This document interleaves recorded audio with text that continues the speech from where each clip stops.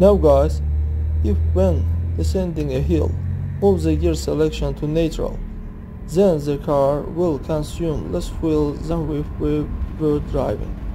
But friends, here I need to take into account that if we switch the selector to neutral when we need to drive, the distance unit the car stop completely.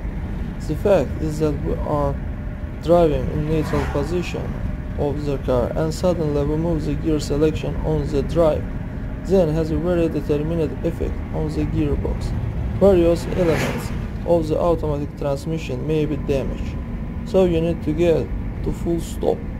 Stop, shift the gear selection out of neutral on the drive and continue driving.